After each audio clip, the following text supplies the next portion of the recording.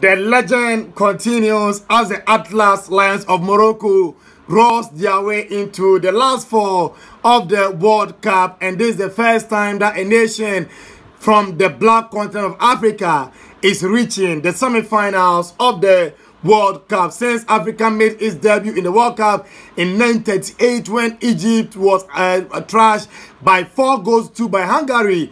Or none of the African nations have been able to reach the last four. We've seen the last of Cameroon, Ghana, Senegal reaching the last 8, but none other side have been able to reach the last four.